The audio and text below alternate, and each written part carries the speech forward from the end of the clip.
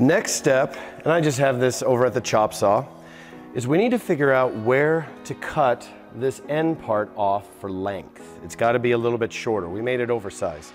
So we take this same template that we used earlier to cut out the width, put it back on exactly where you had it.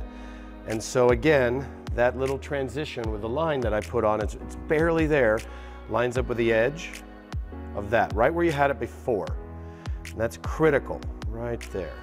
Okay, nice and centered. Now we want to cut this on the 12th fret. The 12th fret is the one with the hole in it. So what you need to do is turn it so that way on the 12th fret, I'm just draw a line right there. That's where I need to cut. So right there in line with that fret. Now we can take that off and set that aside. In the cart, with the templates and everything else, is this simple little jig. It's just a flat piece of wood with a piece of 1/8 inch material sticking out. Now you remember before we cut this notch into the top. Now it may not be exactly centered, but it is straight. It's exactly straight where we need it. So this board is exactly 15 inches. Okay, we check, that is 15. So I set this saw to 15. So now the edge of the blade will cut on the edge of this board.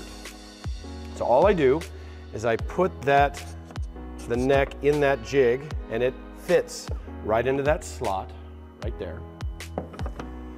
Okay, all the way back. Now I move it so the pencil line is extended just beyond the edge of the board. The blade's gonna cut that off. So I want that perfectly lined up with that pencil. So go here, that's lined up. I hold it nice and tight and cut slowly because there's nothing underneath to prevent tear out. So the slower you cut, the better it's gonna be.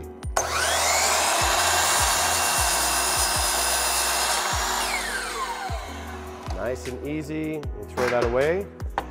So as you can see, there's just a little bit of tear out. That just wipes away with my hand. So I cut slow enough, so it did a good job. Now the neck is cut to length and it is sanded and you have nice sharp edges in the back where it'll glue to the bottom. As I've been sanding it and shaping it, I've been comparing it to the necks that are mounted on the wall so I can keep track of which stage I'm on. So I've reached stage 6 because it's nice and flush, but please ask me to make sure before you move on to putting the fretboard on. For now, what we're gonna do is drill 2 dowel holes here and here for when this attaches to the body of the ukulele.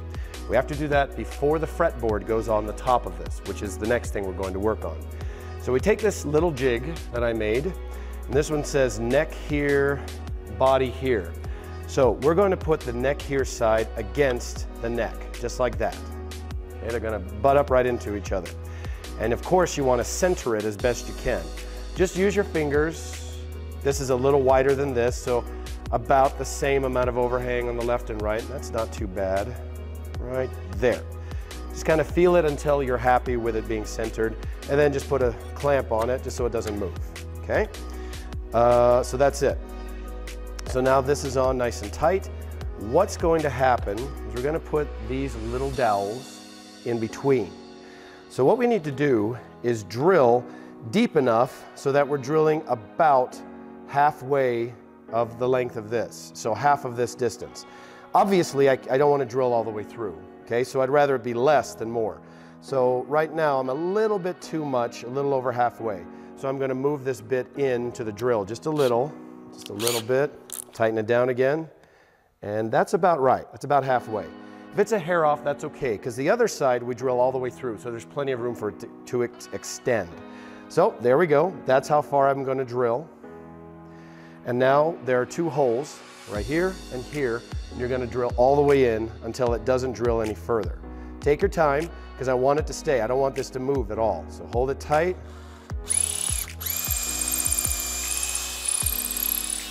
And a little more. I didn't quite make it. Okay. And then we go to the next one, do the same thing. Right there.